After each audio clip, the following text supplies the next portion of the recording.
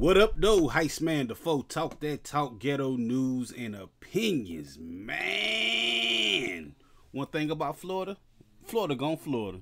And this dude right here, man, I'm talking about he could have been on America's Dumbest Criminals. I don't know if this dude got the bump on his face because of what happened to him, but yo, this the dude right here in question. He went and robbed a cell phone repair store. Look at this, man. He had a box on his head when he did it, too. Look.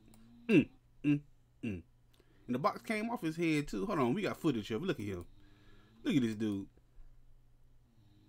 Ah! Look at him. He can't even see what he doing. He tried to rob a cell phone repair store. Look, this what he know he messed up at. Come on, man. It's messed up. First of all, he could have used all kind of other kind of masks. All kind of standard masks, like this one right here. For regular robberies. The Pooh Shiesty mask. He could have used that one. He could have used a bandana over his face.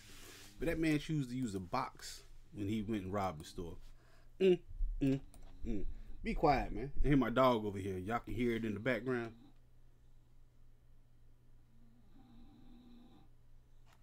They got an English bulldog in it. They just I can't stand that sound, but I'm sorry. But yo, that dude, Florida, cell phone repair store. That's all I know about it, man. He tried to rob a cell phone repair store with a box over his head. Hold on, I gotta see this picture one more time, man. Look at this.